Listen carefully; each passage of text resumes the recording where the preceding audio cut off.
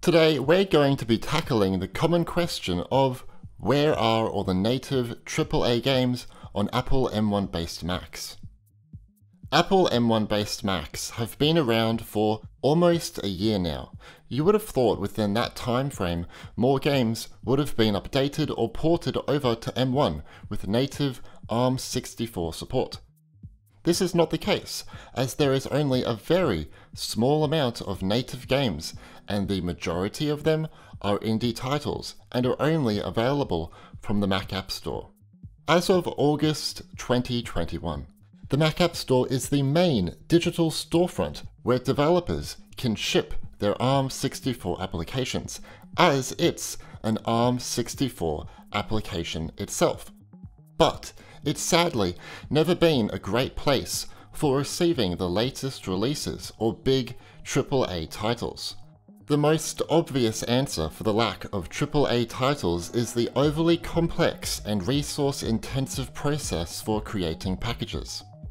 For example, a package of 120 gigabytes can take almost 3 to 4 hours to create, will require upwards of 400 gigabytes of temporary space, and will require you to upload a complete package to the App Store every time you make a patch or a change.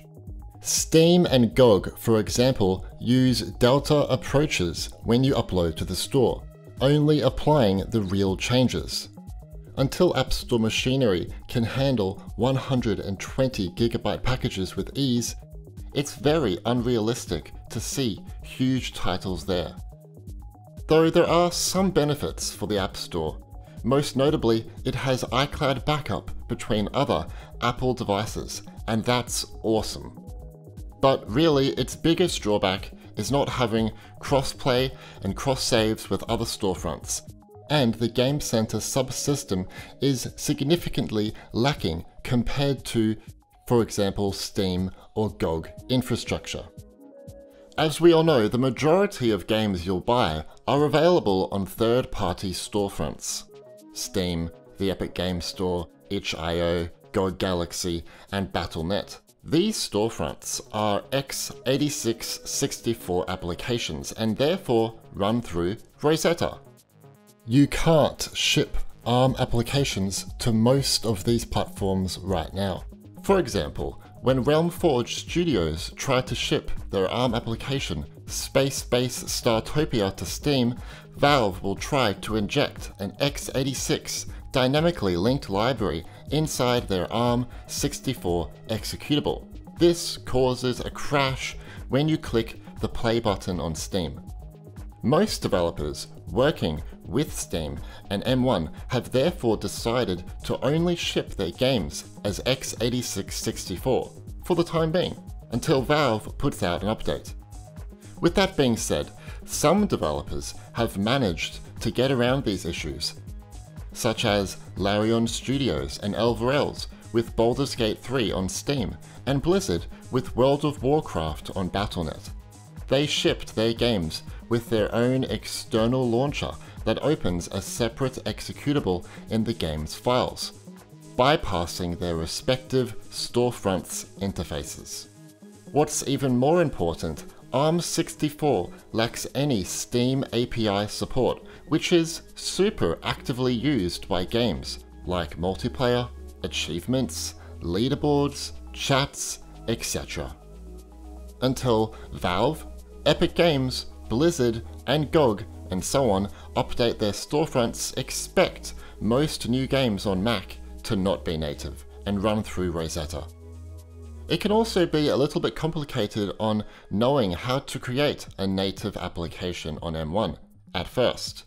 For games to be officially native on M1, applications must support ARM64 architecture and have to be compiled with Xcode 12 or later. You can use Metal 1.2 and later. DirectX and Vulkan are the most popular graphics APIs for Windows PC gaming. OpenGL and OpenCL are also used on Mac and Windows, but that API has not been updated in a long time. While Metal is a very mature API, most developers, especially AAA companies, are just not interested in learning how to use Metal for a platform with such a small gaming audience in the first place. It's true though, starting a new project for ARM64 is now easier than ever as more engines are being updated for M1. A few games have their own internal proprietary game engine too that can be built around ARM, such as Towers of Everland on Apple Arcade. It's updating an old engine that can be difficult. For example, here is Unity's interactive demo Book of the Dead, running on M1 at 1080p max settings with an average 30 FPS. It was created by Unity and collaborated on by the Apple Metal engineering team in 2019. Made under Unity 2018.2.0 F2, it is an x86 64 app with Metal 2.1 support. If you want to update the engine to Unity 2020.2, the bare minimum to ship an ARM64 application, you'll come to realize it's not as simple as just updating the engine to the latest version. That will cause problems. You'd have to make sure the app supports both mono and intermediate language to C++ scripting backends, update the rendering pipeline, recompile any native plugins, and so on. Then you'd have to test the game to see if it actually performs well. To help with these issues, Apple introduced Rosetta 2. It gives developers time to create a native binary for their x86 64 apps. Let's have a look at fairly recent AAA games running under Rosetta 2. Shadow of the Tomb Raider, which is powered by Metal 2.2, gets around 30 FPS at 1080p medium settings. Dying Light, which is powered by OpenGL, gets 40 to 50 FPS at 1080p high settings. Metro Exodus, with Molten VK support through Metal 2.3, gets 30 to 50 FPS at 1080p medium settings. Rosetta 2 will install an ARM emulated version of an x86 64 app. This is emulation at install time and not runtime. Keep in mind, many think Rosetta is a substitute for creating native versions of their app on M1. But don't forget, eventually Apple will depreciate x86 64, but this won't be for a long time. Technically, you can get around all of this by supporting Molten VK and Molten GL, which allows Vulkan or OpenGL applications to run on top of Metal. But almost all games using Molten are optimized for Intel Macs. I've only found one ARM64 game with Molten VK support, and that is GZ Doom. In one of my previous videos, I showcased how Codeweavers brought Molten VK support to their Microsoft Windows compatibility layer, Crossover. Molten VK on Crossover allows games with DirectX and Vulkan support also to run on top of Metal.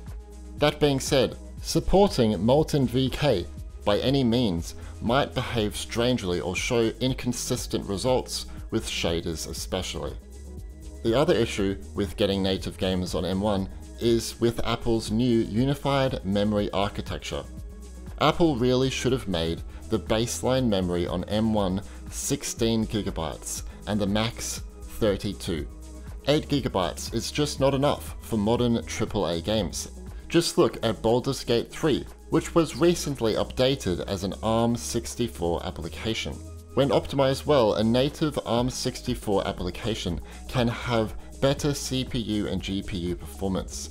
But at the same time, this can lead to higher memory requirements. It now requires 10 GB of unified memory.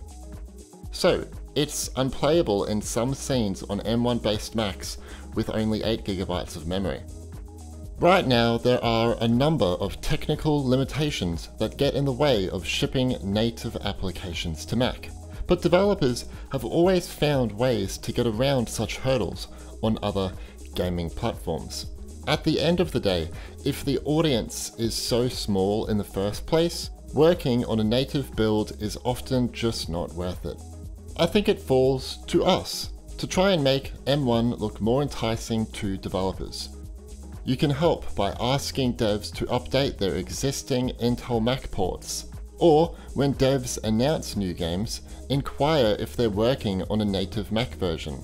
In many cases, Mac is just not in their thoughts, and ask Valve and other storefronts to update their applications. Anyways, I'd be interested to know what you guys think in the comments. Why do you think there are hardly any native M1 games so far? I hope this video was educational for you, and most importantly, developers interested in Apple Silicon. If you enjoyed this video, please drop a like, as it was a massive project to work on, and subscribe and turn on notifications to stay up to date with everything Apple M1 gaming related. My name's Stewie, and thanks for watching.